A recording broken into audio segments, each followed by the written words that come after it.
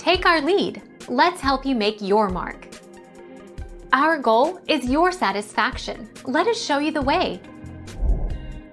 Even if candles don't explode, they should be extinguished by use of a special extinguisher to avoid injury from hot wax.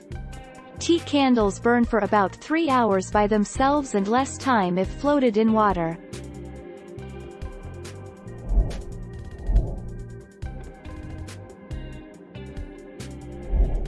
Make your mark. Take our lead.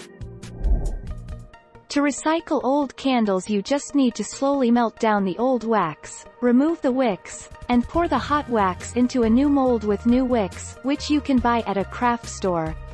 You can add coloring, scents or anything else you might want to the melted wax.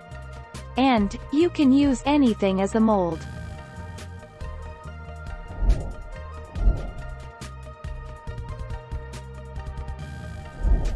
Make your mark. Take our lead. Tea light candles can reach extremely high temperatures. The foil container becomes extremely hot, so if they are placed directly onto a plastic surface, like a television, stereo or even the edge of a bath, the tea light will burn through the plastic very quickly, causing a fire.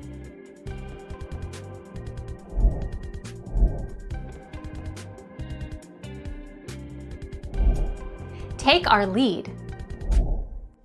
This case highlights the dangers of tea lights or candles, and we hope others will take extra care whilst using them.